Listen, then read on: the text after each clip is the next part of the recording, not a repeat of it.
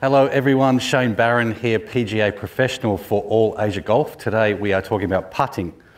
Now putting makes up 40% of your score, so this is extremely important that we get this correct. We have some basic fundamentals that we can do to make you a better putter.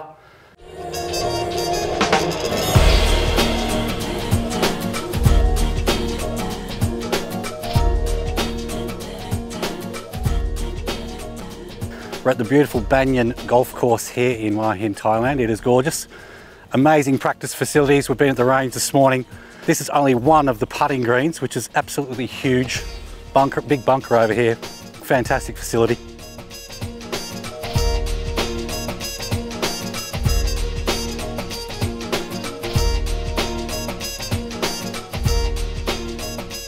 The average golf pro is having around 30 putts for 18 holes, and the average amateur golfer is having around 40 putts for 18 holes. So if we can get that down to low 30s, we're going to take off a lot of shots very quickly.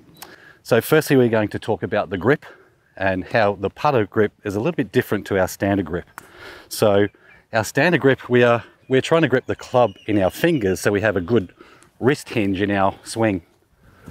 But with putting, we don't want too much wrist action. So what we need to do is have the club running a little bit more down our forearms. So you see my forearm and the shaft makes one line through our lifeline, not in our fingers.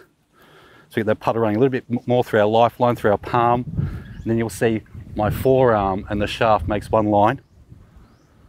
So that's extremely important. Then we have a lot less wrist action. So even if we do get a little bit wristy, it's still coming through fairly square. Second little thing here is getting our eyes over the golf ball. So I'm using a simple little putting mirror here to make sure my eyes are over the ball. And then we're looking at the same line all the time, whether it's a 1 foot putt or a 100 foot putt. So really important little fundamental. If you don't have a putting mirror, a simple little thing like just grabbing a golf ball here, setting up in your putting posture, drop a ball from in between the eyes, and then you've got the ball underneath your eyes there. So a simple little test like that, just to try and make sure your eyes are over the golf ball. From there, so our eyes are over the golf ball, we've got our good grip where the golf club is running a little bit more through our palms. From there we need to keep our head nice and stable, yeah? We don't want any head movement at all.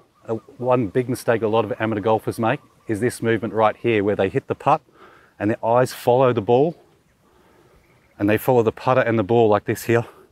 And the golfer comes out of their posture and they're looking at the outcome a little bit too early. So we need to make sure we're just staying here thinking about the process, make sure we complete the process.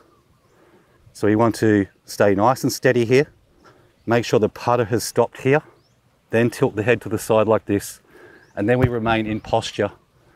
We're not getting out of our posture like that there. Especially on the short putts, this is where people get themselves in trouble.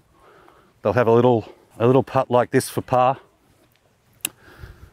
And of course, you know, we want to make that par putt, but then they get so concerned about the outcome right here that everything moves very quickly. And all of a sudden we've got out of our posture, we've hit a poor putt, and I've left myself a longer putt coming back than I had in the first place. So